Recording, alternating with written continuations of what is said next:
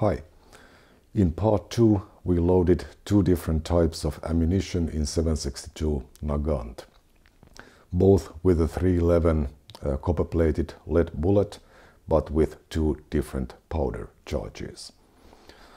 Unfortunately, it took me some time, half a year in fact, before I found the time to make this video, where we will test those rounds.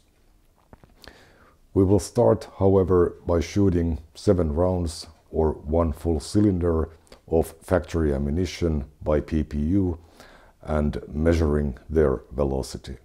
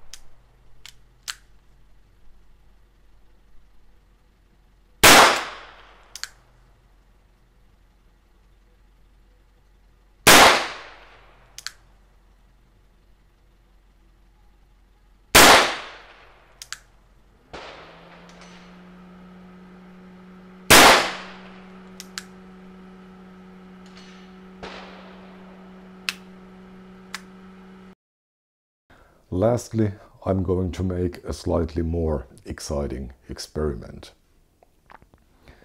My individual Nagant was confiscated from its unlucky previous owner in the Second World War by my late grandfather.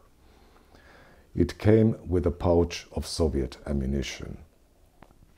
Some people would say that I should not shoot it, either because it's potentially dangerous or because old ammo has historical value.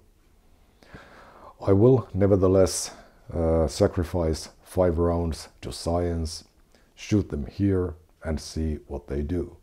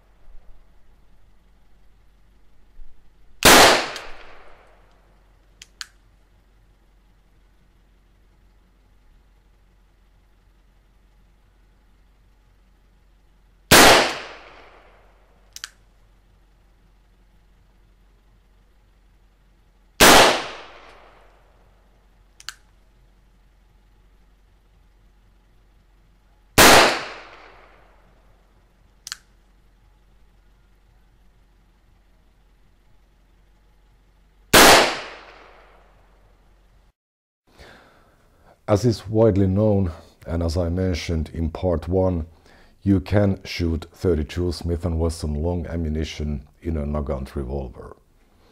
I have a Wad Cutters by Cellier Bellow here, but you can just as well use regular round nose bullets. So let's see how the .32s clock and behave.